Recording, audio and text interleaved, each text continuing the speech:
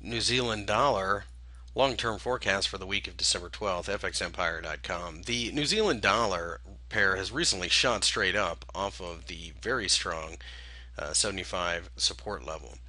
However, it should be noted that over time the highs are getting lower and this last action hasn't changed at all.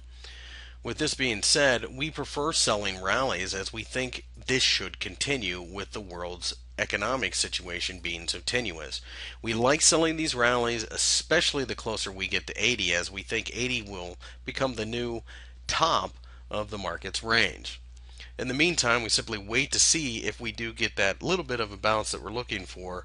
Of course, if we manage to break below the lows, this would send this pair much, much, much lower. We aren't willing to buy. There's simply far too many headline risk out there for a currency that is so sensitive to bad news.